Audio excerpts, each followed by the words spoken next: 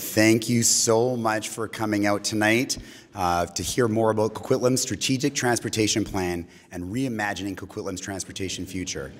My name is Doug McLeod. I'm the Director of Transportation. I'll be your MC tonight. We acknowledge with gratitude and respect that the name Coquitlam was derived from the Horetlano word Coquitlam, meaning red fish up the river. The city is honored to be located on the Coquitlam traditional and ancestral lands, including those parts that were historically shared with the Katzie and other Coast Salish people. And I'm really relatively new to Coquitlam and really humbled that Coquitlam is named after a traditional word. I believe that's a very great tie-in to the First Nations reconciliation. So tonight, we're going to be using something called Slido. So who here knows what Slido is? Perfect, so some of you do. For those who don't, it's going to be an online tool that we use to help moderate questions, and it's going to be the way that we can interact with the speakers tonight, the panelists, and ask questions and learn more. So we encourage you either to use your smartphones right now and scan the QR code, which will give you a link to Slido, or go to slido.com. And once you get there, you're going to enter in the code word, #CQ transportation, and that's going to be your access to all of the ability to ask questions tonight. And you'll hear more from me later on this. Why we're here tonight. Transportation impacts everybody. Everybody transported themselves to get here tonight, right? So transportation is fundamental to how we move and how cities operate and successful cities operate. And it impacts your safety, how you get around, your perceived safety, your real safety. It impacts the climate action and the environment, your public health, and how healthy a city can be and how healthy the individuals in the city can be. Importantly, it impacts the equity and diversity. A good transportation system can be accessible for all users and all ages and abilities.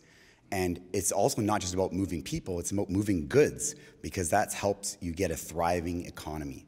So we're here tonight to bring in a bunch of panelists that we're very pleased that they've taken the time to come and take the time and have a conversation around this, to have a different perspective on reimagining the future of transportation in Coquitlam. So, told you once about Slido, so now we're going to do a test. So for those newbies, here we go. Please join Slido now, and we're going to ask the first question, get ourselves all warmed up and seeing how we're using this Slido technology. All right. And again, if we're going too fast, that information is available in your pamphlets and brochures that you received on your way in. So the first question is, how did you get here today? We just want to know simply, how did you get here? You're going to see, once you log in and you get into the website, you're going to see a bunch of options. And these should be the options that you see. All you have to do is pick one or more. If you were multimodal, which is great, pick all the modes that you use to get here. Okay, so right now it's 54% walking, 32% car driver, 27% SkyTrain, 19% micromobility, 4% bus, 4% car share. So I'd love to see the diversity of uses, especially the high amount of walking here. That is fantastic. So now a little bit, next more complicated question is, what do you like most about transportation and moving around in Coquitlam? So we're looking for like a short phrase, one word. Slido even has the ability to use emojis, so if you're like, you really want to go down and use the emoji path, feel free to use that as well. And then we'll get well, I guess we'll have to talk about the word cloud that we get out of this. So, all right, so right now the responses are predominantly SkyTrain, which is fantastic. Then we're seeing multimodal, trails, West Coast Express, walkable, urban nature interface, which is definitely a thing that Coquitlam takes a lot of pride on. Hiking, parks, trees, paths, all fantastic answers. All right. So keep that in mind, because we're going to be using that throughout the evening. Please feel free to input your questions. If you do not have Slido available, there'll be two people coming around handing out piece of papers. Just put up your hand and they'll come and grab you a piece of paper, and we'll write that on the piece of paper and put it into Slido. So right now, I'd like to make sure and introduce a little bit of background on the Strategic Transportation Plan. So please welcome to the stage Glenn Chwao, our Transportation Planning Specialist, and Tom Thiviter, our Transportation Planning Manager, who will teach you a little bit more about where we are at the current state of our Strategic Transportation Plan.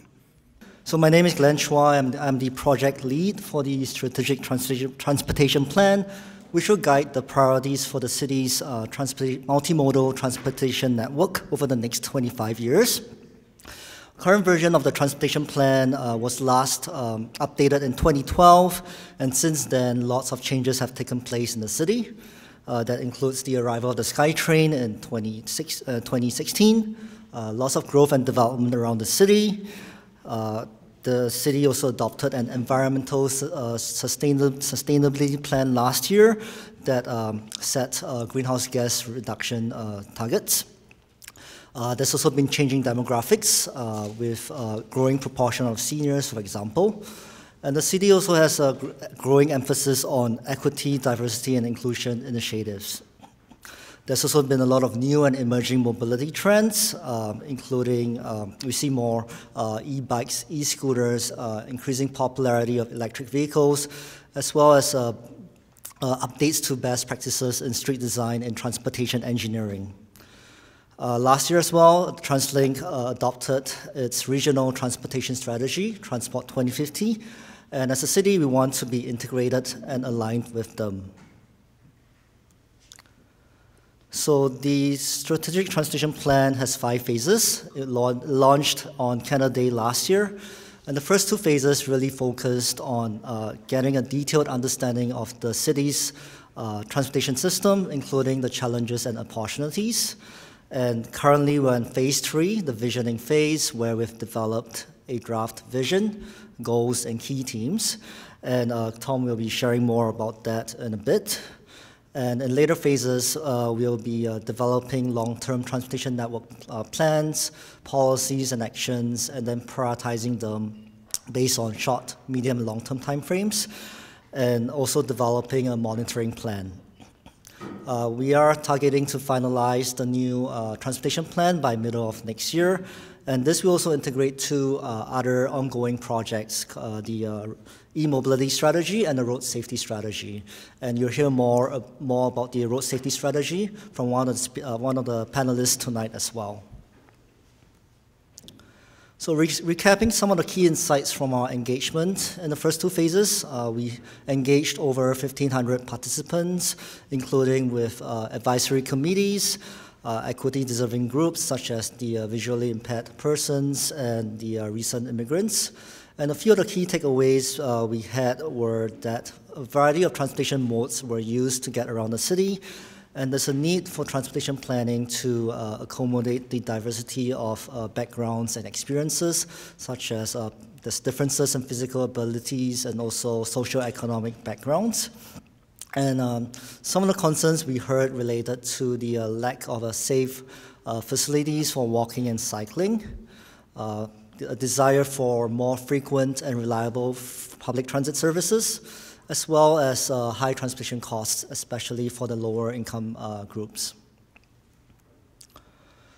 And late last year as well, the city conducted a household travel survey.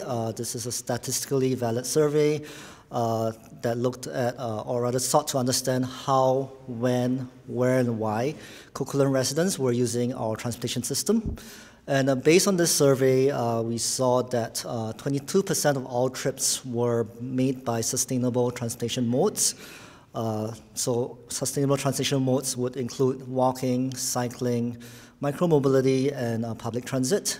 And over the years, while there has been progress increasing this sustainable transportation mode share, the pace isn't fast enough for the city to meet its 2012 transportation plan target of having 30% sustainable mode share by year 2031. And in the survey as well, we looked at the geographic variation in the sustainable mode share across different sub-areas in the city.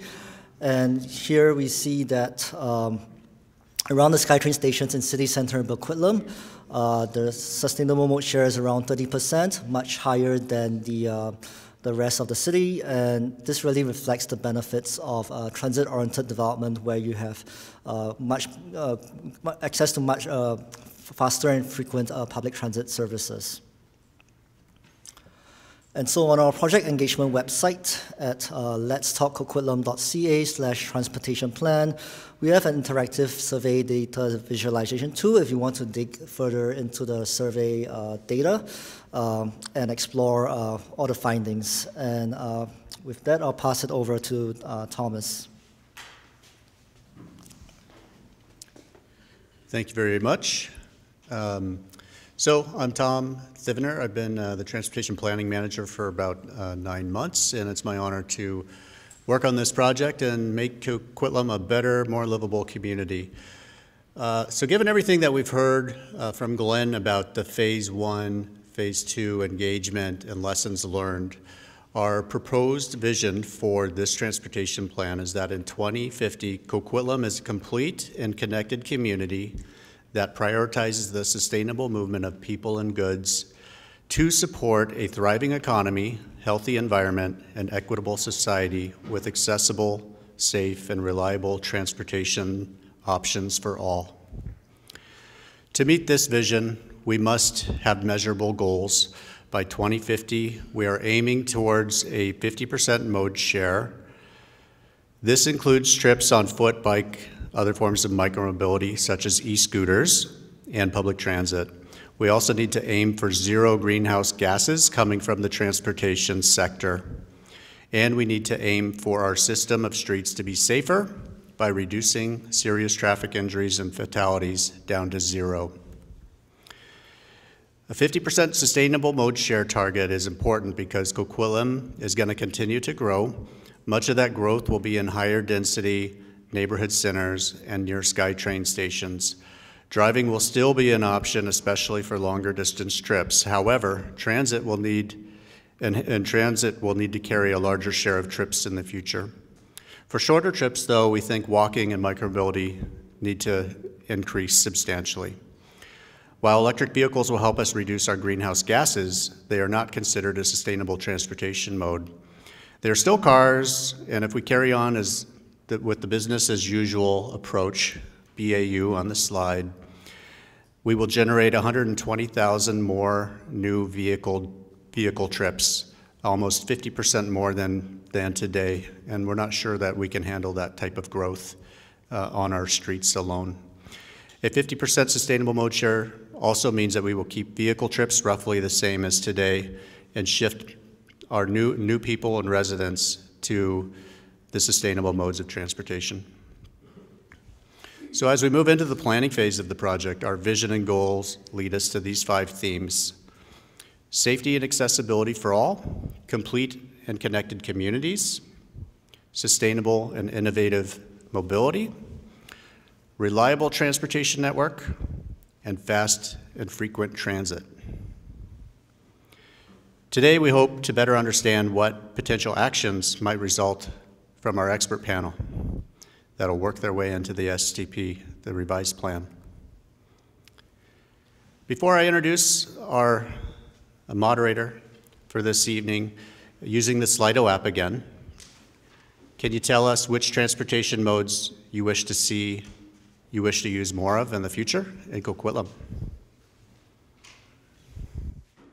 But anyways, this is really just to give us a snapshot on what people want to see more of in the future.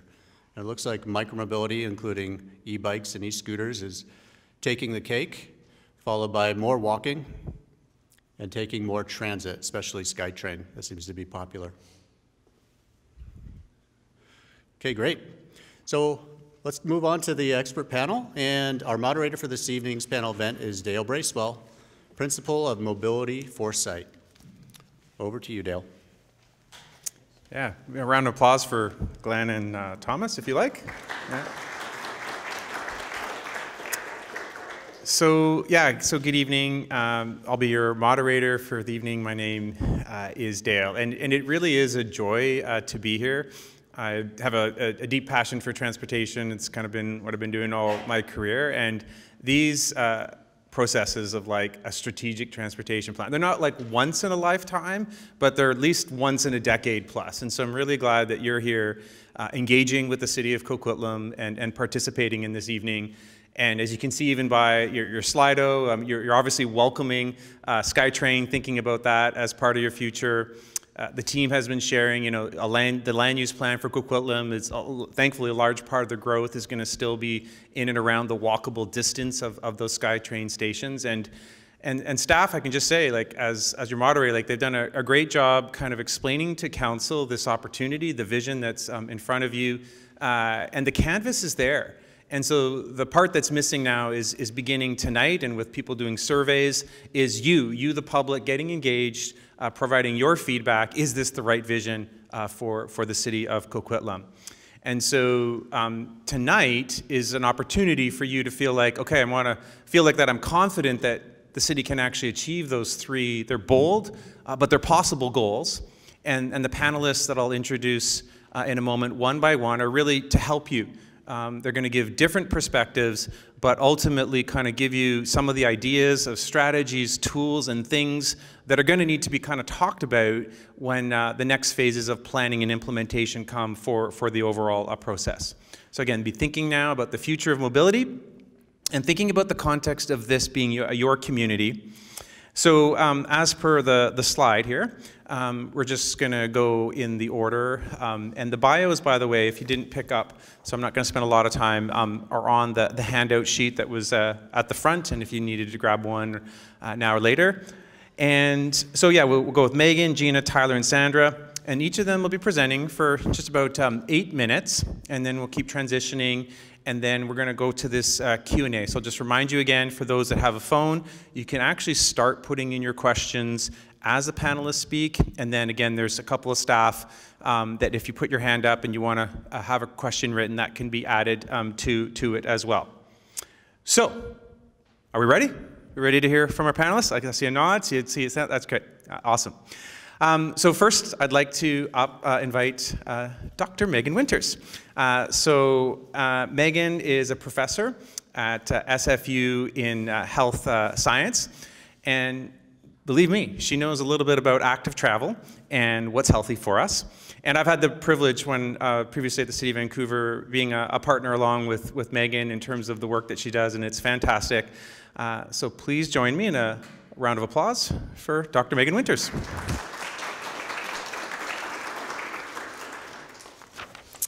Thank you for the kind invitation. Oh, there I am. So I want to start by letting you know that I'm from Coquitlam. I was raised in Coquitlam. I went to Parkland, then I went to Como Lake, and I'm a Centennial grad. So for 20 odd years I lived in Coquitlam, and my father's here. They now live in Newport Village, and my sister-in-law in Burke Mountain. So I'm very familiar with the spaces you're in. 25 years ago when I was in Coquitlam, things looked different than they do now, and I'm excited to talk about what it's going to look like or what's going to take to get us to the place we need to be 25 years from now. I'm an epidemiologist or a population health researcher. The starting point for sort of how I do my work between health and city design is that health begins where we live, work, learn, and play. That decides what we're exposed to, what opportunities we have, what positive and negative health environments we're raised in. And that transportation is really the backbone of the city. So transportation and land use are integrated, and it's transportation that lets people get to the places they want to go, the opportunities they need to get to. Not everybody has the same choices. Not everybody can drive, not everybody can walk, not everybody can bike. Not everybody can optimize on what they would like to do for most of their trips, and the Slido helped us see what you saw.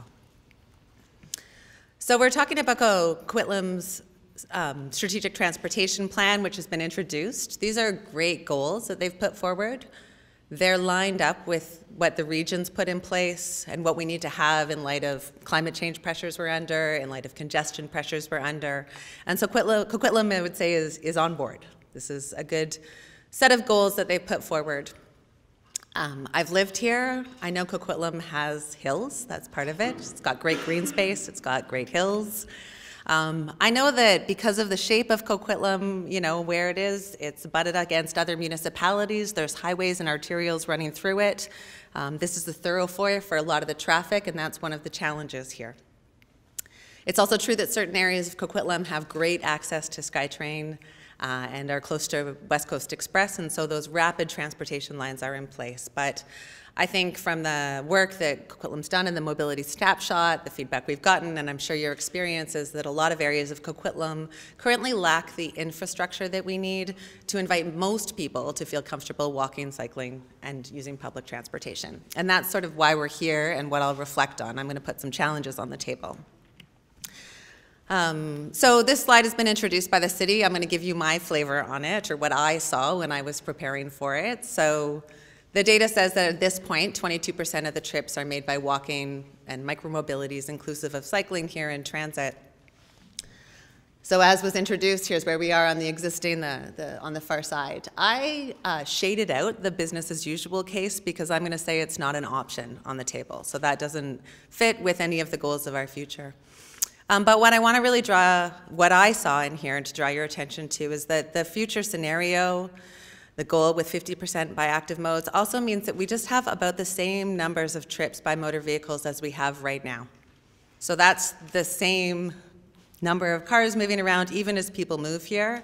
And to me, that means that's how much road space we get for motor vehicles. That means that all the growth that we need to be planning for is growth that supports trips by walking, cycling, and transit, and that's where our emphasis needs to be in all of our planning decisions, because this model says this is the same number of trips happening by motor vehicles as happens right now.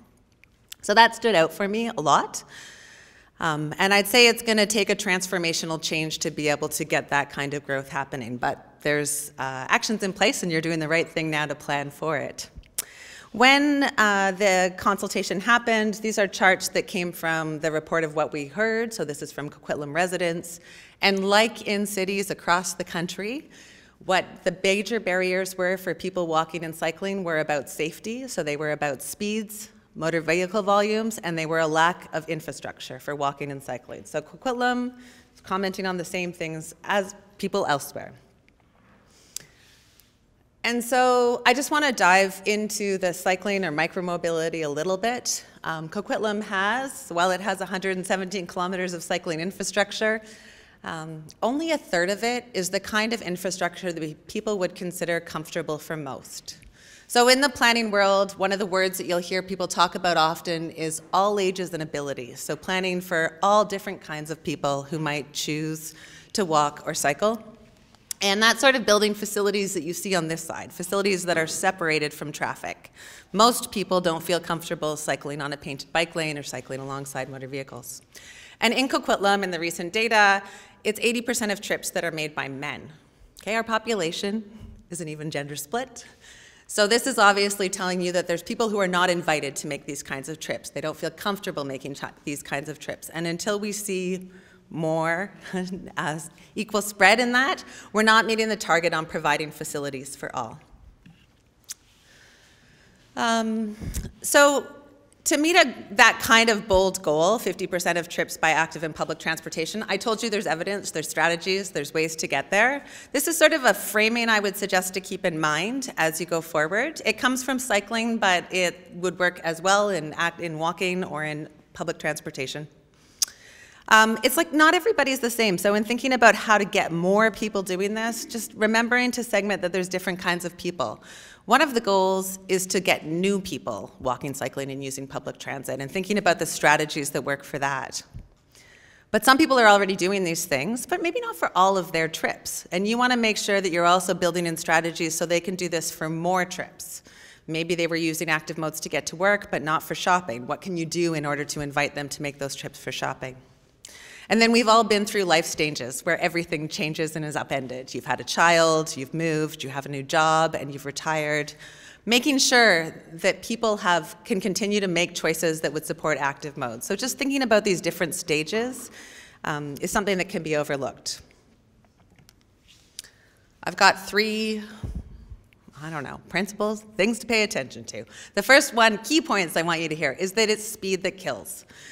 One thing that I haven't seen enough of yet in the commentary is about speeds and speed limits, and at the end of the day, speed is the thing that matters. So I did hear the public, I did read that the public were concerned about motor vehicle speeds. This is sort of a classic figure cited everywhere in various forms. What it's telling you is that if a person is hit by someone driving, so if a person is walking and they're hit by someone driving, if that car was going 30 kilometers an hour, that person walking has 95% chance of survival.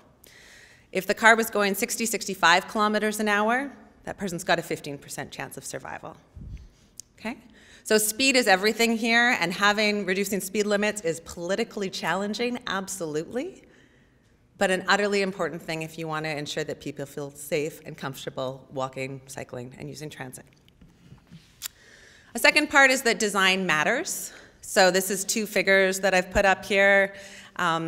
Sort of speaking to equality versus equity. The point I want you to take home is that design matters, and it's felt differently by different kinds of people. So encouraging Coquitlam to really make connections to different kinds of users and user groups, and to know that one single gap in that network, whether it's a curb ramp for somebody in a mobility device, or whether it's one segment of a road where you just hoped people could get by, is enough to make it not possible for people to walk or cycle for that trip.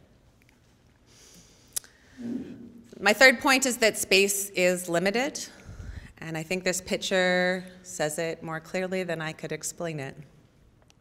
So thinking back to what I said about the road space and what it's currently used for in Coquitlam right now, this is this kind of space that we allocate, or a visualization of the kind of space that we give to people walking or people cycling. And if we're going to shift the paradigm so these modes are priorities, so we have all that growth happening, well then that's where we need to be putting the space that we have on our roads. It's limited in every city and it's limited in Coquitlam, but we're going to have to shift the allocation of space so there's space for people walking and cycling, there's space for people using e-bikes and e-scooters, and not making the more space for motor vehicles. So the city staff put up these, the themes. There were 5 of them. I think 3 of them in particular really speak to what I think is important sort of for what I've spoken about success, about safety and accessibility for all, and so that's making sure that it's planned for people of all ages and abilities, thinking about design, and remembering about that it's people walking and cycling who carry that burden of the road violence that happens. It's about building complete and connected communities throughout the city of Coquitlam, so making sure that everybody's got access to the kinds of amenities they might need and could do that by walking or micromobility or transit. And it's about sustainable and innovative mobility. So one of them is making sure I haven't really talked about it too much, but really an improved transit network, making sure that there's access and storage for cycling and walking, or for micromobility at those transit stations. I mentioned the hills in Coquitlam, they're there. The technology solutions are really coming forward to us, and I can't underscore sort of enough the growth that I see in e-bikes and e-scooters in the city of Vancouver and across the region as well, and that these are a real solution for a place like Coquitlam. It's going to be really important to have places to store them at the SkyTrain stations, or to enable and make sure and talk to TransLink to make sure those kinds of things can be linkages, because there are some long distances in Coquitlam and there are hills in Coquitlam. We're in a really positive funding environment for transportation and mobility in terms of climate and in terms of active transportation. So continuing to make sure that those dollars flow into Coquitlam to make things happen. I want to encourage Coquitlam to continue to look at targeted initiatives. So the data would say that only 1/4 of the trips are for commuting, so for work travel, and we need to plan for all the kinds of trips that people need to make.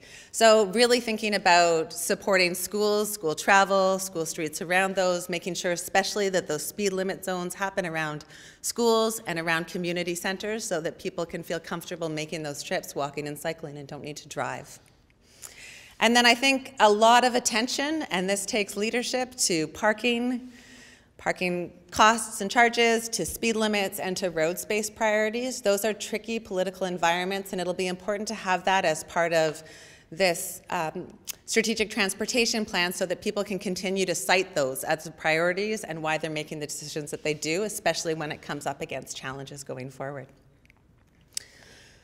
So I started with 25 years ago. It felt really different here. Right now we're planning for 2050, and kids like these will be adults in 2050. They'll be middle-aged adults by 2050. And what we're doing right now is shaping the plan so that they can keep walking and getting around the cities as they grow.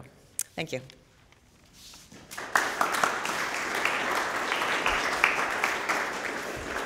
Thank you, Meghan. And Gina, if you don't mind coming up. So Gina Horetlano is the Director of Program and Services.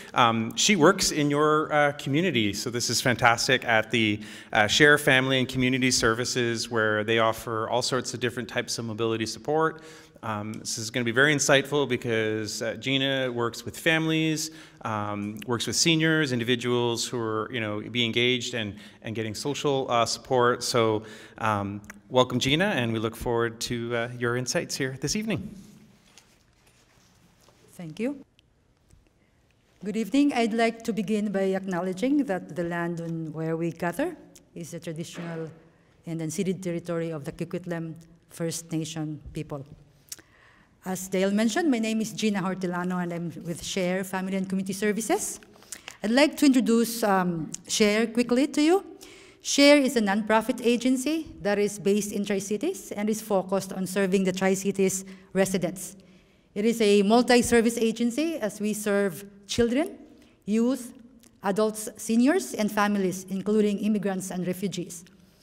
The programs that I oversee include our food bank, subsidized housing, and senior services.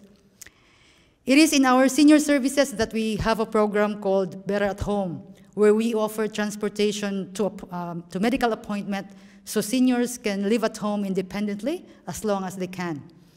A few years ago, we also offered a program called Seniors on the Move, where we supported seniors with accessing different transportation options. In all the focus groups and community needs assessment surveys that we have done, especially among seniors, transportation always comes up as one of the most needed services. And it is always equated with the need to stay connected in the community, to reduce isolation, and preserve independence. When it comes to getting around, what we've heard from individuals and families attending our programs is that walking is the most preferred option whenever possible, even if that means pushing a stroller, pushing a walker uphill. However, they've also mentioned specific challenges that make walking difficult for them, and that includes uneven and narrow sidewalks, not having enough benches or rest areas along the way. And also, curves are not smooth and so unsafe, especially for people who are using a walker or scooter or a wheelchair. And then we've also heard that when walking is not possible, public transit is the next option. But again, they've mentioned specific things that make taking public transit difficult for them. And that include no shelter at bus stops, not having access to a washroom along the way, even at SkyTrain stations, and that bus routes are not direct. We had a senior in the program from Coquitlam who needed to go to a specialist appointment outside of the Tri-Cities. Her appointment was for 1 hour, from 12 until 1. She left her home at 9 o'clock in the morning, got to her appointment at 11:30. For her way home, she left her appointment place at 1:30 and got home at 5 o'clock in the afternoon. She shared that when she got home, she promised herself not to do that again, even if it would mean not seeing her specialist again. SkyTrain may seem more efficient, but again, when the elevator is not working, people on wheelchair, those pushing a walker or a scooter, can get stuck. We've also heard from a lot of people that public transit is expensive. At the food bank, we would get calls from community residents who would say, "I'm phoning because I'm trying to make a decision and I'm feeling quite unsure and probably you can help me. I'm out of food. I only have $10. I'm trying to make a decision whether to use my $10 to get some food or get bus tickets and go to your location and pick up some food." So, as a service provider, we have seen how transportation costs can increase the food insecurity that families are experiencing. Even before COVID hit, many seniors were using online shopping due to transportation challenges. And online shopping can be very convenient, but again, it also limits the options that the person has in terms of where they can get the food, or they can end up paying more for the food, and or not getting the most culturally appropriate food that they want. We have also seen how, due to the lack of appropriate transportation, how vulnerable people, especially seniors, are not able to access healthcare or other needed services, which could result in isolation or, again, diminished well-being. We have also seen how individuals and families who are low income actually could end up paying more for transportation. For one, people who are low income are forced to live in the outskirts where less expensive housing may be available. And that would mean longer commute and paying up to 3-zone bus fares. Many of us immigrants or refugees are finding ourselves in this kind of difficult situation. The 2021 census would show that in Metro Vancouver, the number of newcomers who rely on the public transport is increasing. So to be able to support vulnerable groups and to have inclusive and healthy communities, transportation systems need to be accessible, affordable, and appropriate. In addition to improving sidewalks, curbs, facilities, to have the transportation more accessible, it is also important to engage diverse groups in activities like accessibility audits so they can provide input. It is also helpful to provide opportunities to residents to gain more experience about how to use the public transit. Because mind you, understanding bus routes, understanding the fare zones, and even just learning how to get a ticket from a machine can be a big learning curve. To make transportation affordable is, of course, make public transit fares low. And there's also a need to expand transportation subsidy program, like the Taxi Saver program and the Transit Pass for low-income and middle-income renters. And of course, there's a need to make bus routes more direct to reduce travel time. To make transportation more appropriate, there's a need to increase transportation options. And it's important also to support community-based transportation services. And again, engage people with lived experience in decision-making processes. In closing, I just would like to reiterate that accessible, affordable, appropriate transportation systems are needed. So community members are able to attain increased social and economic participation, stronger community connection, and independence, and ultimately enhanced well-being. Thank you. I'd like to invite my colleague Tyler Golly. I've known Tyler for a long time, another professional engineer, now a very highly esteemed road safety professional. Well done. And I'd say, as I know Tyler, he's been one of those who's been perfecting the art and the craft of good, people-friendly street design.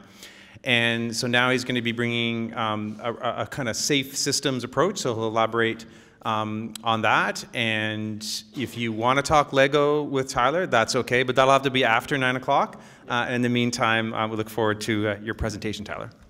Okay, so I'm going to be talking to you about my job. I guess I've been hired by the City of Coquitlam along with my colleague Ryan Martinson, who's way at the back, to help them develop a road safety strategy for the city. And it works together with the Strategic Transportation Plan, which you all have been hearing about so far. And there's been lots of engagement on that already. But I wanted to start with this term called the road toll. Ryan and I were doing some work in New Zealand, and we came across this term in a meeting, and we thought it meant the toll that you would pay if you were traveling on a road. We have those around. There's some in Vancouver area. But it quickly became evident that no, the road toll in New Zealand is actually a term related to the number of people that die on the roads every year. And that really shook me because it really fought against my principles and values that as we travel, we shouldn't have to die or experience life-altering injuries. In Canada, on average, 5 people die every single day. So those are our friends, our family, our coworkers, and another 22 people are getting seriously injured.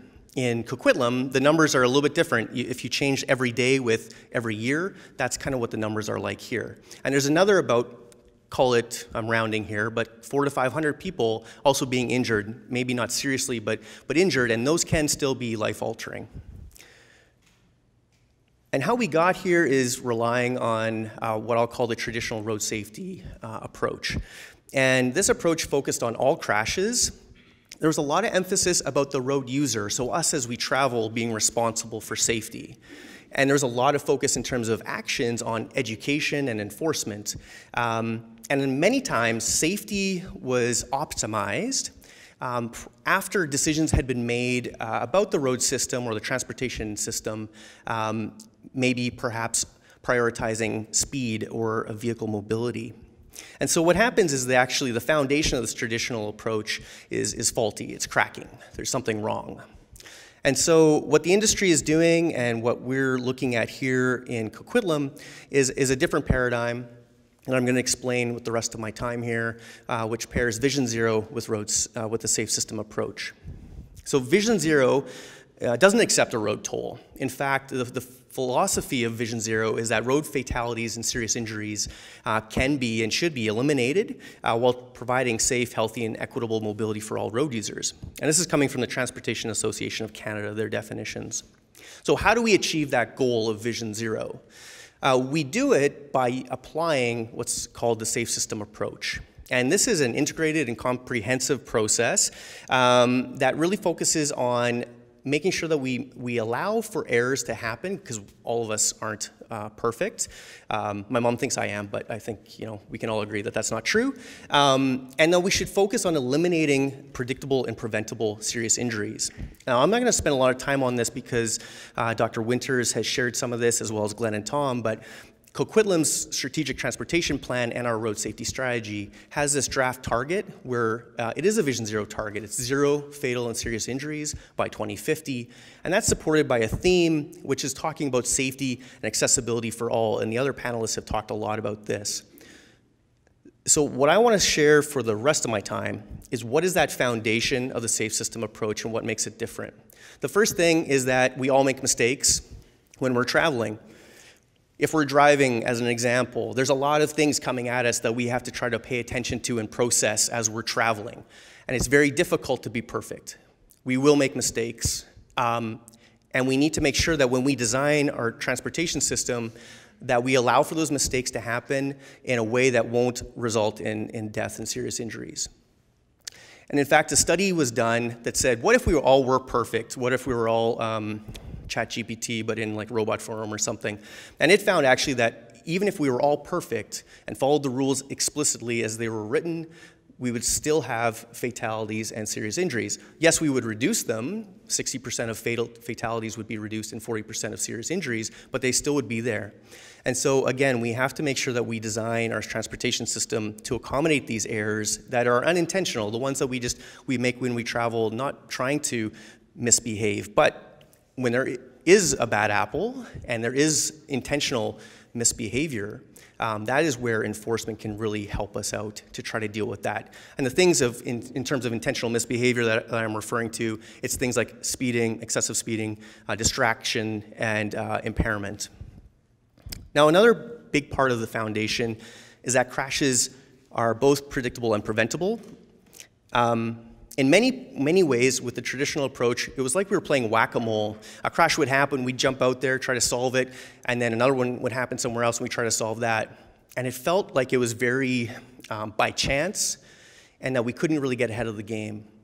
With a safe system approach, what we actually want to do is we want to not just look at where the crashes are happening, but understand more what are the underlying risks at those locations, and where within, in this case, the City of Coquitlam, are those same risks present, but a fatal crash has not happened. And the reason that that's really important is that, for instance, in Montreal, they looked at the location of all fatal and serious injury crashes in that city, and 80% of them, 88%, happen at locations where there had never been one before. So it appears to be probabilistic or really by random chance, but if you look at the underlying factors, the same risks that are happening at those locations are also in lots of other locations within the city.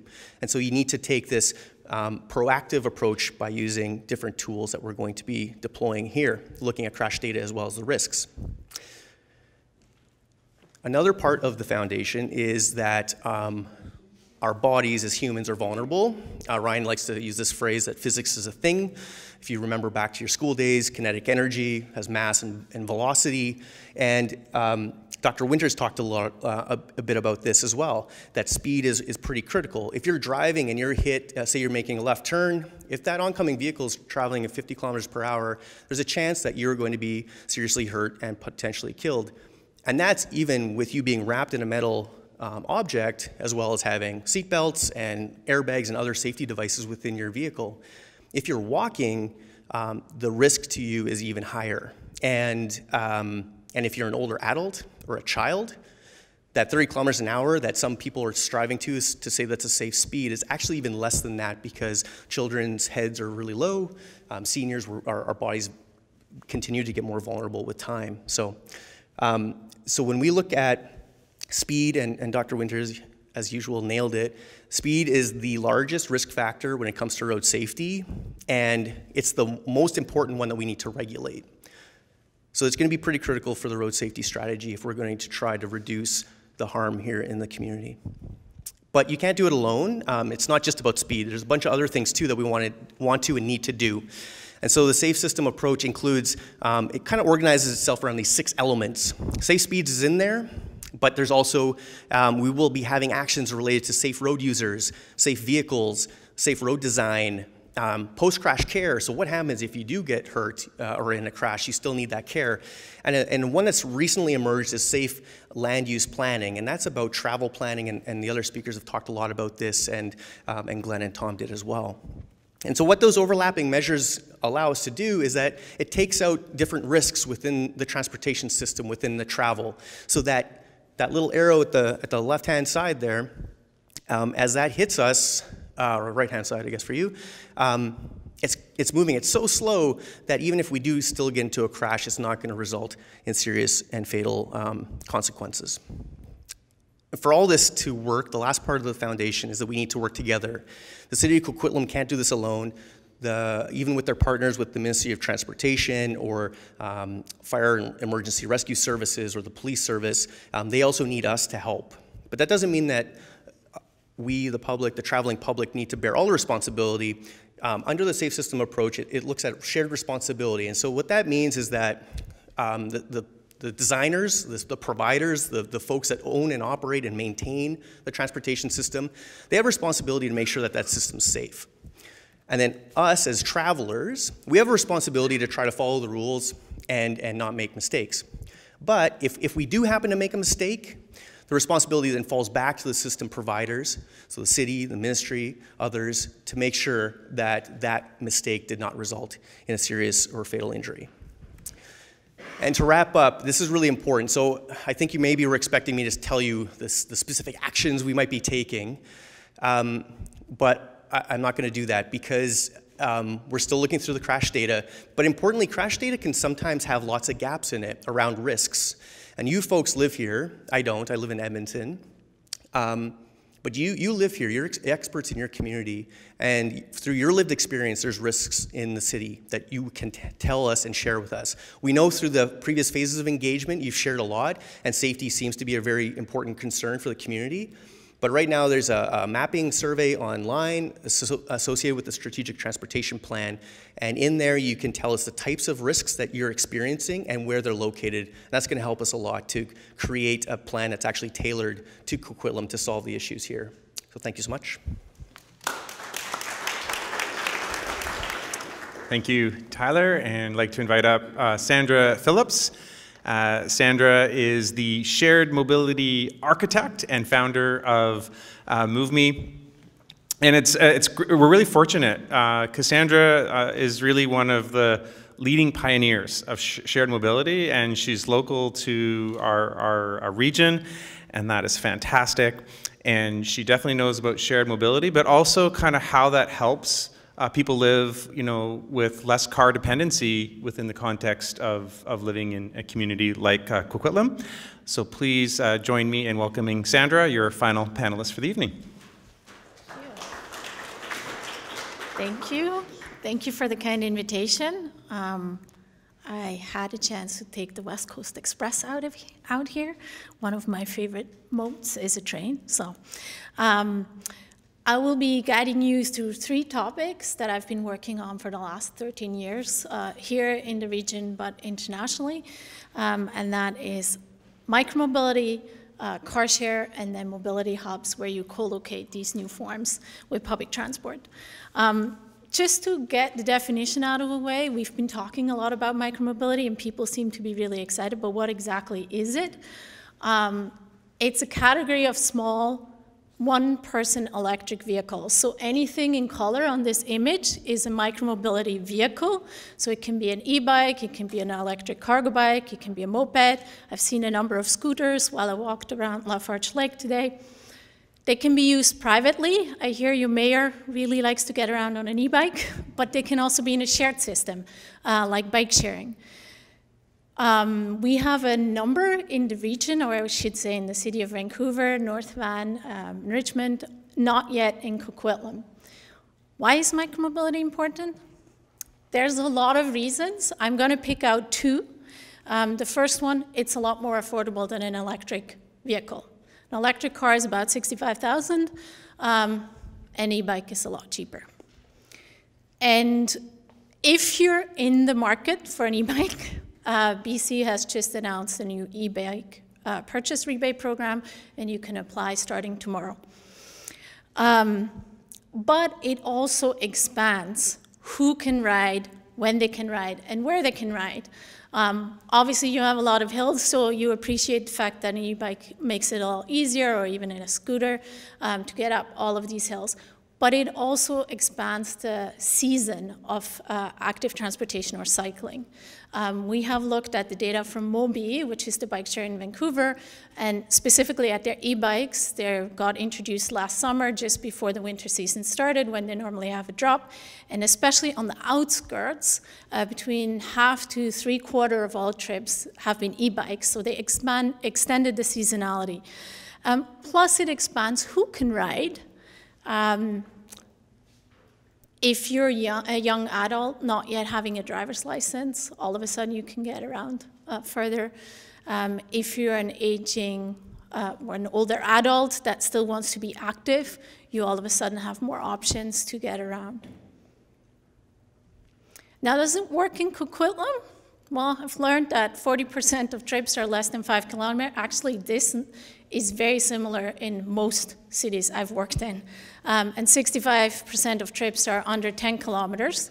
So if you live in River Springs, you want to get to downtown Coquitlam, that's a trip that you can do. Or if you want to get to Mundy Park, well, how long would that take you on an e-bike? First one under 15 minutes, second one under 30 minutes. So it's definitely doable. Now, what is needed? We've heard some of this before. Protected micromobility lanes. So we talked about AAA cycling lanes. What has been increasingly happening is the e-bikes, specifically e-cargo bikes, are wider. So how do you accommodate for that? How do you accommodate for people on electric cycles that are potentially faster, quieter, essentially widening the designs or making them micromobility lanes, micromobility hubs at SkyTrain station or public transit stations. This picture actually is not from the Metro Vancouver region. It's one of the first micromobility hubs that I know of. It's from my old hometown. I grew up in Switzerland. This is from Zurich. Swiss people like to organize things very neatly, so they put the scooters and the bikes right next to the trains. The main train station. And then collaborate with shared mobility providers specifically to increase affordable options so that it's also affordable for young families to use bike share or scooter share or Now, the second topic I want to touch on is car sharing. Again, car sharing offers members on-demand access to vehicles only when they need it and if they need it, and they only pay for the time they're using it. Car share organizations normally take care of what I call ownership headaches, insurance, gas, parking, maintenance. We actually, in Metro Vancouver, we actually have the largest car share fleet in North America. It's about 3,000 vehicles altogether. You have 3 providers, Modo, Evo, and Turo, 2 of which are in Coquitlam available. So Modo and Turo you have here too. What are the benefits, or why is car sharing important?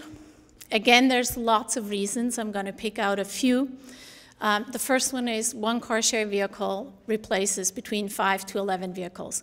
There have been numerous studies. Car share is one of the oldest shared mobility forms. There have been numerous studies on this, and they all confirm. The range is different, or the number is different depending on the region. Members also drive less. Part of that is because they're on the clock and they pay for every minute they're driving, so they're thinking twice whether or not they go and pick up, you know, a carton of eggs around the block, or if they walk. Can car share work in Coquitlam? Yes, absolutely. In fact, you have 17 Modo vehicles already and 2 Turo vehicles.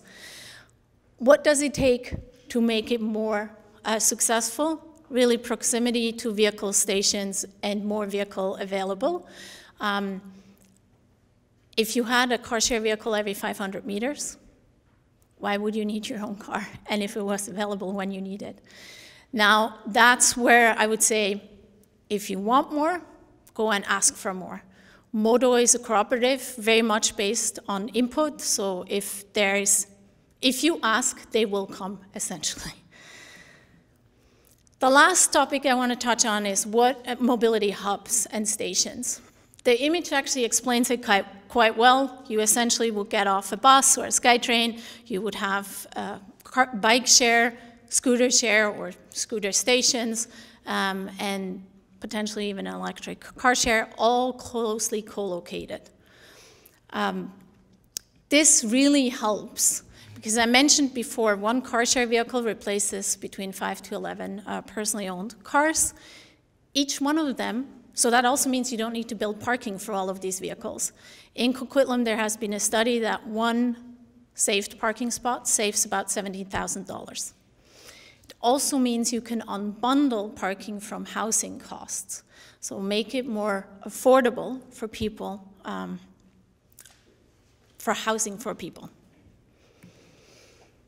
Again, can it work in Coquitlam? Actually, you do have some of this already. There are very many neighborhood mobility stations. So if you know the Union, it has one car share vehicle in the building, 2 in walking distance, and a SkyTrain station just across the street.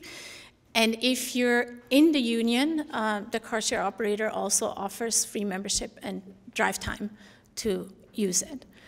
You also have 2 SkyTrain stations that have car share vehicles parked right outside. So why is shared mobility so important? We talked about this at the very beginning. Dr. Meghan Winter mentioned this as well. It's about space. So you can use all the space for cars, for parking or for moving it, or you can use the space for whatever else your community needs. Thank you.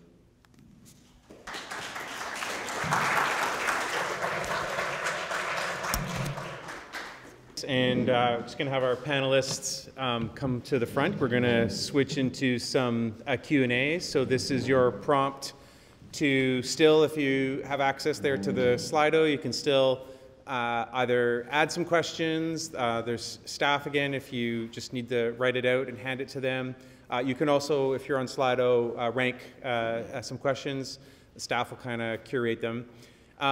We can see that not all the questions are maybe directly related to the panelists, and we're working out so that some of the City of Coquitlam staff will be able to try and answer some questions. We won't get through them all, but we're going to do our best. And if it's okay with you, we're going to actually go with the Q&A all the way to 8:30 and then have some closing remarks if you do need to leave. But just with a little bit of technical issues, we want to respect that you've come here and maximize a good hour and a half with you. I'm going to get us going with a couple of questions, and I just thought for the panelists, you know, thank you very much for each. Round of applause for our panelists. Sorry, yeah. I mean, Gina, you had mentioned shopping, which kind of got me thinking about it. There was a couple references to e-cargo bikes, and Tyler, clearly from a safety perspective. I'm thinking goods movement. You saw Thomas said, you know, this is a 2050 goal regarding moving people and goods. So I just thought, you know, maybe again from each of your different perspectives, you know, something that you'd want to share as it relates to that part of the future of moving goods in Coquitlam. Meghan, did you want to start? And maybe we can go, yeah. Yeah. Okay, sorry.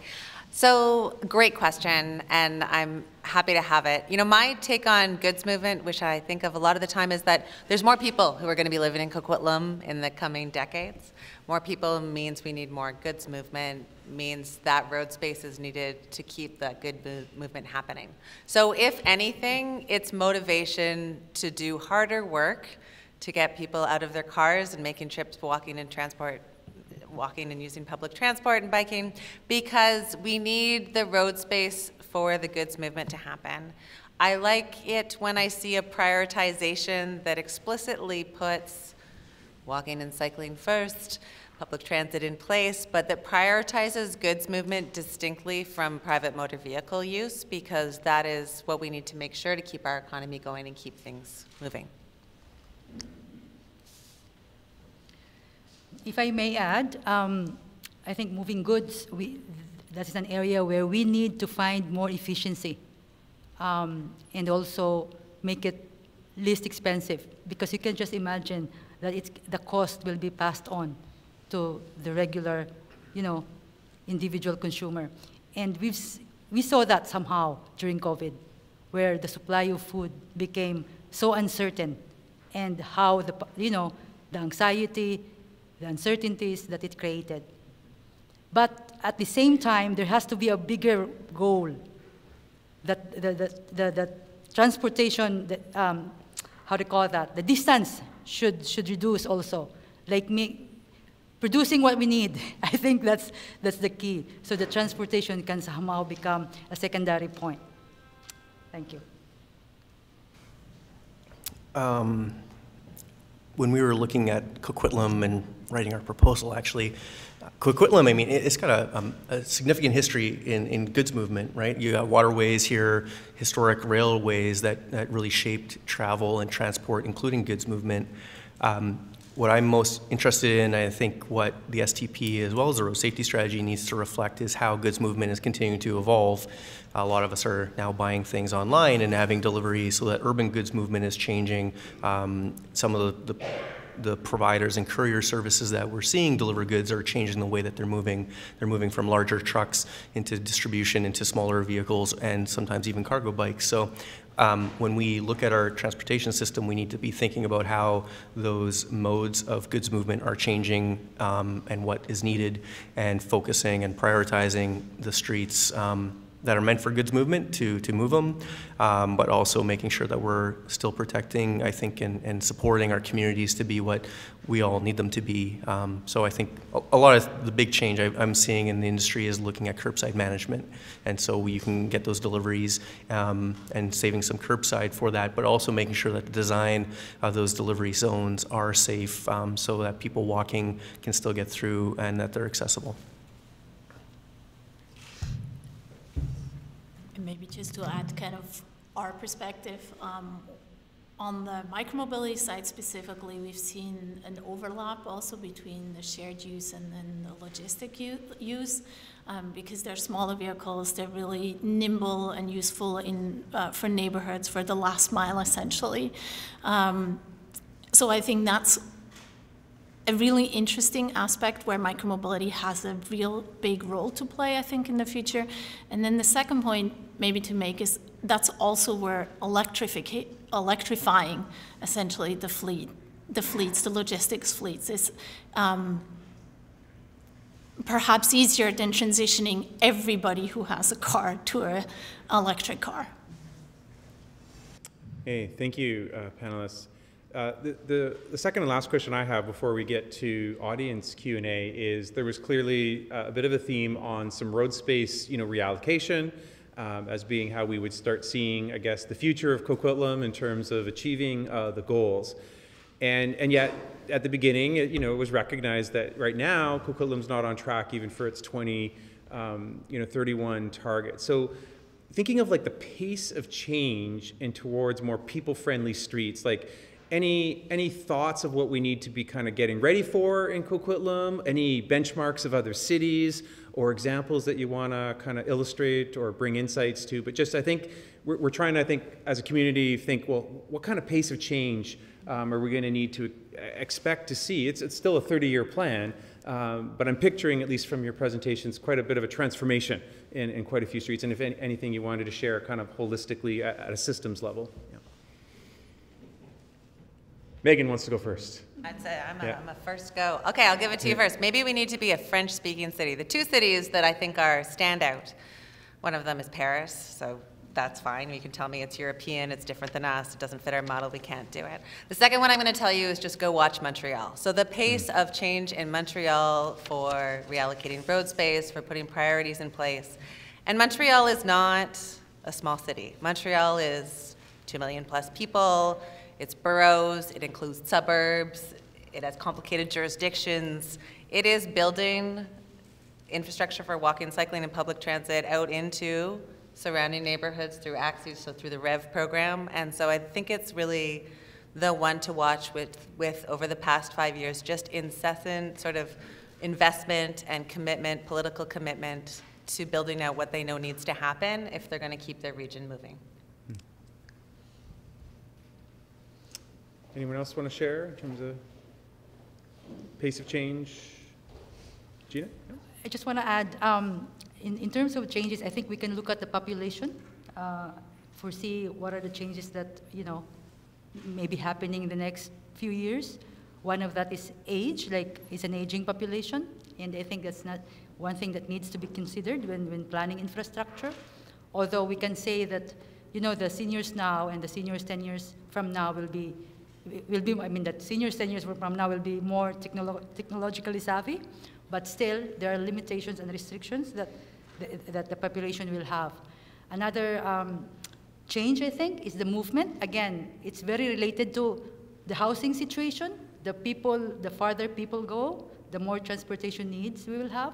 So hopefully we can have more people who will live and work where they play, or basically where we will have more people where they live, where they work.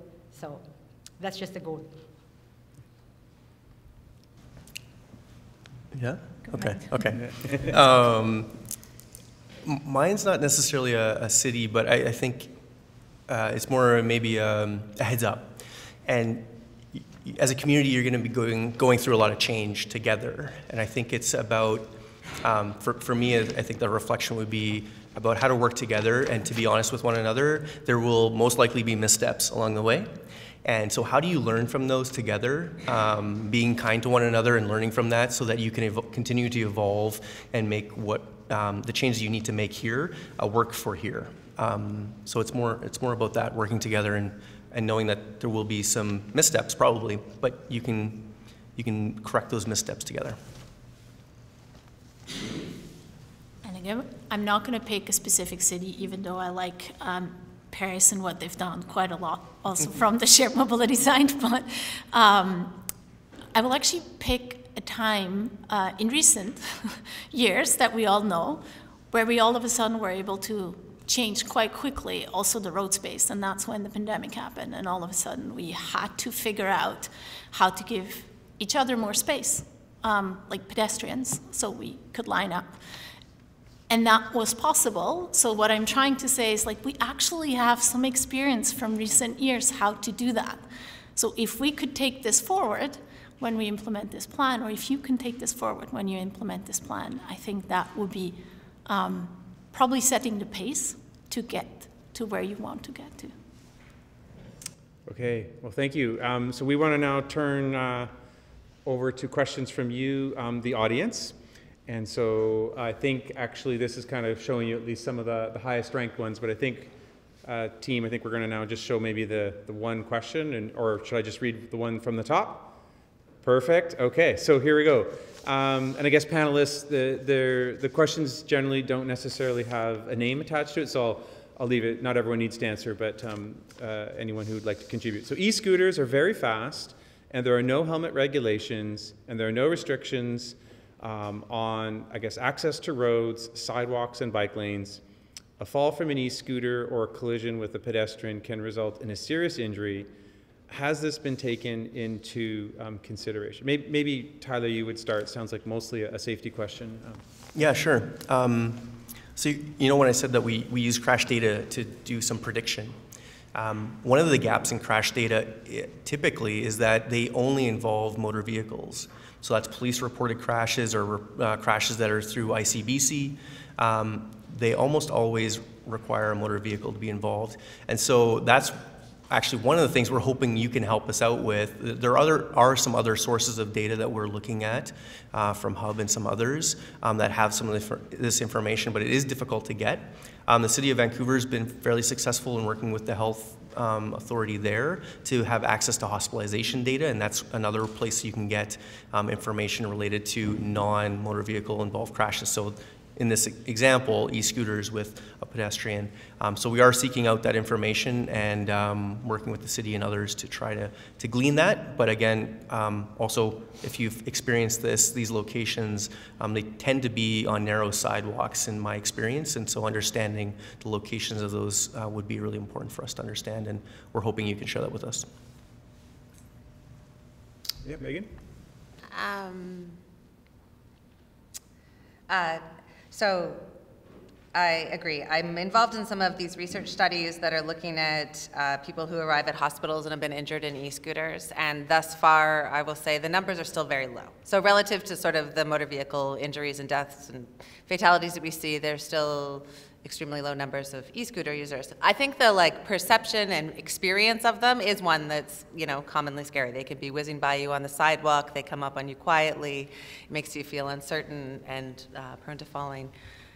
When people talk about this, people who are in cities with large numbers of e-scooter users on them, I think that the major point to take home is that if they have a place to be on the road that is not the sidewalk, they will use that place to be on the road that is not the sidewalk. And so it gets back to that choice we make about how we use road space. So if they have a place to go on the road that's suitable for something going at that vehicle speed that doesn't have a metal case around it, then they won't be on the sidewalks in our locations. And sidewalks have bumps. They're actually really uncomfortable on an e-scooter as well. I mean, they want to be on some smooth pavement. So it's about providing for these kinds of road users that are coming our way, that are sustainable and healthy modes, and making sure that we have a plan for them in our spaces. And maybe one thing to add from my world, the shared world specifically, it's actually a huge topic, and one of the things that the majority of the providers have implemented is geofencing technology, where a vehicle, one of their scooters would slow down if it gets into a zone that has been, you know, identified as potentially a conflict zone. They can slow it down, they can slow it down to a halt. Now it has to be in a shared system. Obviously not every single scooter that you buy off Amazon will have this technology, but it is a consideration for sure. Great, thank you.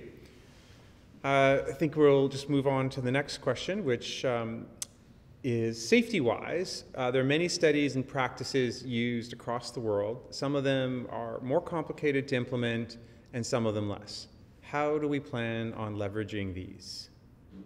Tyler, please. Yeah, there's a few fairly well-established ones. Vision Zero, it started in Sweden in the early 90s. Sustainable Safety in Holland or the Netherlands started a few years after that. And the Safe System approach actually in Canada has been around for quite some time with the Transportation Association of Canada. The trick has been in terms of how that's implemented and the decisions that people make and how they prioritize those decisions. And so what we're seeing in the industry is that these models that you've maybe experienced, whoever asked the question, they can be quite complicated, but the best ones are based on some fairly foundational items and philosophy. Some of those things I shared, the foundation of the safe system is kind of galvanizing or summarizing those across these different approaches around the world. And then the other part of it is actually very contextual to the community. I'm actually currently in a course with the University in Delft, and some of my classmates are actually from Africa, and their experiences and their issues in some of these African cities and some of the Asian cities of my classmates are very different than what I'm working in and experiencing in North America. And so we need to tailor our approaches to the local, and that's where the analysis of crashes as well as the lived experience that you're all going to share with us, I'm sure. And even the information that you and your neighbors and others have shared through service requests, we're also looking at that, and that's helping us understand the specific issues that are present here, and we will tailor the approach to address those. Can I answer this question? Go ahead. I want to know if it's complicated in terms of engineering or complicated politically. Because I think we know what the evidence is that you would do, which is, I said speed kills, speed kills. This is the problem at hand on many of our arterial roads. It's convenient for us to get to work faster when we're driving, but it's the thing that's causing a problem here, and it's politically complicated. But from an engineering perspective, engineering enforcement, it's not complicated to slow down the cars. Great. Thank you. So next question, team, is, I'll assume it's the one at the top. Is the city urban planning aligned to the transportation plans? Might be a staff-related question here. Any insights into what is planned as short and long-term initiatives around urban planning, i.e., for example, replace parking lots in the center of the city with facilities encouraging walking? Doug. Okay, yes, thank you. So, yes, there are definitely plans. There is a city center land use plan that has the potential to transform the entire city center into a high-density transit-oriented development. Of course, many of those private parking lots are owned by private entities and develop under their own market conditions. So that's not something that the city can guide. What really the city does is help identify and designate those land uses that can then lead to a path that is enabling developers and understanding that, hey, this is where we want to see this additional growth that encourages highly walkable, highly micromobility, and high transit access. So these plans are very much aligned, and so you're seeing some of that already in the Coquitlam Low Heat Area Plan and the Coquitlam City Center Plan. Thanks, Doug. Thanks for the adaptability as well. And next question then is, based specifically on your background in academic study of public health, Meghan, which segments of the Coquitlam population do you think are most detrimentally underrepresented in the data that has defined this STP so far? Aside from seeking their engagement, how can we account for their needs? So I want to tell you first that the city did something amazing by running their own household transportation survey. So most cities don't have rich population representative data that's current, and instead rely on 5-year-old data from TransLink. So it's good on them for going out to get that kind of data to bring into it, as well as their consultation efforts, and I think that's excellent. I think it's more the lens that you want to take. So engagement, yes, but you said aside from engagement, so what would I say? I would say that the young and the old are often left out, maybe especially the young are often left out of these kinds of thoughts. And the young are the people who are going to be here decades from now when this plan comes into play. The key thing that I think is a shift, needs to be a shift from conventional thinking, is there's a traditional focus on commute trips, peak commute times, and commuting is only 25% of the trips that people were making in Coquitlam during this household transportation survey. So what about the rest of those trips? And I'd say typically we pay less attention to those, but they may be shorter, they may be around mobilities of care, they may have different needs, they may be at different times of the day.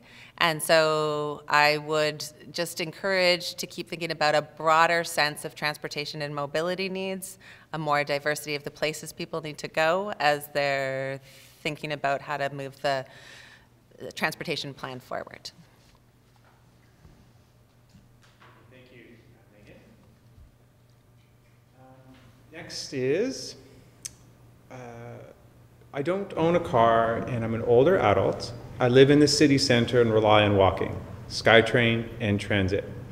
We need more trees and vegetation for shade along streets to facilitate walking in hot weather and help mitigate and adapt to climate change. We also need public transit access to every park and trail. So not necessarily a question in there, but does anyone want to kind of comment, I think, about the desired aspiration here for really more, I'll call it green infrastructure, and I think part of the people friendliness of streets and actually recognizing climate change, which wasn't talked about too much, and the relationship to transit as well. I can take a stab at it. So in addition to safety, no, I'm kidding. I do a lot of stuff with transportation, but one of the things that is really interesting when cities go through this exercise that you're going through is that actions that you take to make your city more climate resilient and safer and more livable also make it safer. And so that's partially why we're doing the road safety strategy at the same time as the strategic transportation plan, and looking at your micromobility network and all these other things, is because they work together. Things like, it's called co-benefits in the jargon in my industry. And that's really important. And this aspect of this story reminds me of a story that was shared with me by Tamika Butler, who I used to work with. And she shared this story about, she was looking at working in LA, and there was this one intersection where people kept getting hit. And they couldn't figure it out. They tried to do different things with the traffic signals. They tried to do other things. They finally went out there and started to talk to people. And what they realized was, on one side of the street was a bus stop with no trees, and Los Angeles is pretty hot. And on the other side of the street, mid-block, was the single tree on the entire block. So people were waiting underneath that one tree, under the shade, and when they saw their bus coming, because it didn't come that often, they would run across the street and they would get hit. And it was near the intersection, but not quite at the intersection. And so that's a story that really struck me because it showed the importance of thinking holistically and working with urban designers, working with landscape architects to try to make sure that we're striving to create our cities that are climate resilient, that are sustainable and livable, and at the same time it's going to help us be safe. So that's why in my little presentation talk about collaboration and working together. That's why it's really important, because the solution and the problem is not always what you think it is. We're going to have time for one more question, and then we'll just do some kind of closing remarks. How can we create a culture so that it is cool to drive slowly and to walk to school or work and to take transit? I'd like a couple answers to this one. How do we create the cool culture to drive slow if you need to drive, otherwise you're walking, you're taking transit? I rode an e-bike to get here today. I was wearing this when I rode the e-bike. Well, then I took the SkyTrain. So maybe I would say, you know, you need to make sure that people are visible when they're doing this, and I hope that your leaders and leadership are also visible when they're doing it. So I'll just say the e-bikes help in wearing your work clothes or wearing your fancy clothes or putting your kids on the back and doing these things. So I think sort of creating a vision and pictures of different kinds of people getting around. I don't know how to make it cool to drive slow. I can't help you with this particular problem. But I think that keeping people visible, walking, cycling, and using transit, you know, really showing up as a leadership as a city, making sure that amongst the city that's promoted and supported, and, you know, including that in your emails and directions, the list goes on, right? So we know how to do that, but please someone tell me how to make it cool to drive slow. I like this one. Well, this is, I don't know, this is the only idea that comes to my mind right now, and it's probably a really bad one, but I'll share it anyway. I was recently in Palm Springs, and I saw some very cool cats driving very slow, but they were in low riders with suspensions, like shock suspensions, that they could bounce the cars. So that was kind of cool to see. I'm not sure it would be super safe, but it was very cool. It was very cool to see that. But I think like the heart of this question is, it's around change in culture and our communities and what's important to us, and that's always shifting, and what our priorities are. I think that's part of why I think we're here, to hear from folks and what they want their community to be. Yeah, slow streets is a big deal, and as you talked about with the pandemic, you know, a lot of our cool streets, it was cool to be outside and sharing your streets and moving slow because it was a way to socialize. So I have hope that we can get there. But anybody that knows me, I'm not very cool. I play with Legos, so I have to pass the mic. Okay, well, maybe I've just seen it's on like YouTube or something. I don't even know the city, but there's a younger gentleman, and I think it's really cool. He's got like speakers on his bike, and he's getting like school children behind him, and it's like making the whole idea. There's like ideas of school buses and stuff like that, or biking bus. And anyway, so I think there's more for us to kind of learn. And the strategic transportation plan will have like a whole kind of section on like promotion and policy and things. So thanks for bringing us around the cool culture that this SDP can have. Some just kind of final thoughts as your moderator is like, this has been great. I think the panelists have helped kind of seed some thoughts on the possible solutions, strategies, things that we're going to need to be aware of. Again, following this visioning phase, getting your input will then lead to a planning and implementation phase. And so, again, just leave tonight thinking about, wow, think in the longer future of Coquitlam, every second time I or my neighbor or my partner or my loved one is making a trip, it's actually by walk, bike, and transit. And just start thinking of that kind of transformation. And then, as you do that, again, thinking about the different kinds of ways that the streets are going to take shape in this kind of transformation.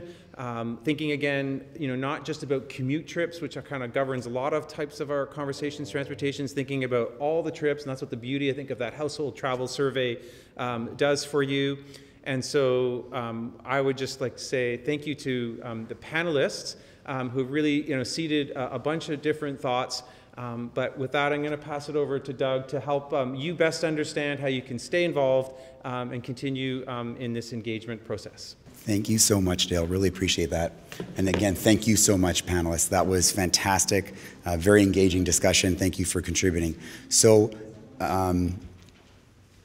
what's next? So if you didn't see your question here answered tonight, we're going to stick around for a little bit to answer any questions. I also encourage you, Payvan is at the back. She can give a little wave if you want to give your information, and she can help if you take down your information, and then we'll get back to you as well. I think there was a lot of good questions on there, so I think one of the processes we might do is we may add some of the questions onto our website. So keep in touch and you'll see what's next. So moving forward, the strategic transportation plan is going to start with launching even more engagements. You'll see more events around the city, including being at Canada Day, and it goes on until July. So please get yourself onto our website, and I would give you some more questions, available information afterwards. But one last Slido question we want to ask you today is, everything that you've heard and you learned today from the panelists, from Glenn and Tom, now where we need to go and how well do the proposed vision and goals resonate with you on a scale of 1 to 5. So if we can go back to your Slido.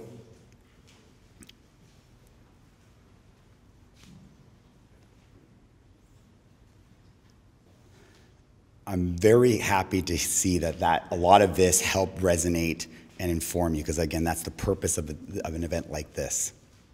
So, questions about the project. If you've got more questions, please go to the website, letstalkcoquitlam.ca/transportation plan. Register yourself. You can get informed. Email us at transportationplan@coquitlam.ca. Again, we want and need your input. That helps shape. You've heard from the panelists, you've heard from Tom and Glenn. Your input matters and helps us create that messaging to council and reflects the community's values on how to shape that transportation future, because we're hearing loud and clear people want to walk more. Lots of you walked here. People want to take transit. People want a micromobility, but they also want to feel safe and how they get around. So that's really important. We need to continue that and hear from you about how might we do that. We are already on track to do some awesome things like our Guildford Way Greenway micromobility project. We're taking the existing on-street bike lanes and separating them from traffic, again, helping it protect it and make it feel safer. It's going to be done in a few phases, right from the Port Moody border all the way over to the Coquitlam River Park. And don't worry, Port Moody is also planning on doing some stuff as well, so that way both communities are connected. And as was mentioned by Sandra, there is a BC Electric Bike Rebate Program. Again, you know, if you are interested, it starts tomorrow. Learn more information, because we think the more people that register, the more people that oversubscribe to this program will place greater pressure on the province to redo it and expand it. And Colorado just did something very similar, and it's like wildly successful.